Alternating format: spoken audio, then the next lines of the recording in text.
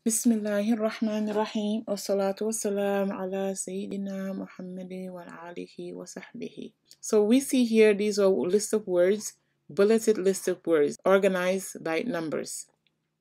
So we have 1 to 49. However, here the columns are starting from the columns, and the counting is starting from the left. Now, how do we change that in this InDesign? I have here InDesign RTL. That's the InDesign I have. So first of all, you have to make sure that you download the InDesign for Arabic and Hebrew. So that's the RTL, Arabic RTL. So you can look into that more. So I have that already. Now, what I need to do to change the columns, first, you go to Windows and go to the type in tables and open story.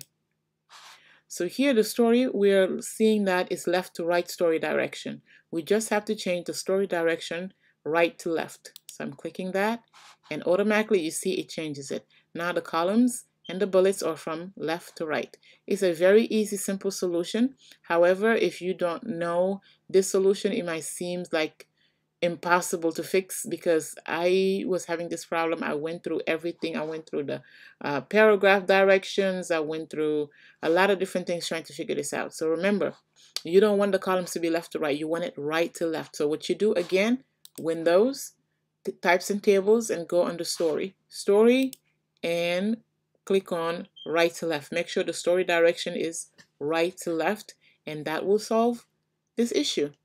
That is it. مع السلامة.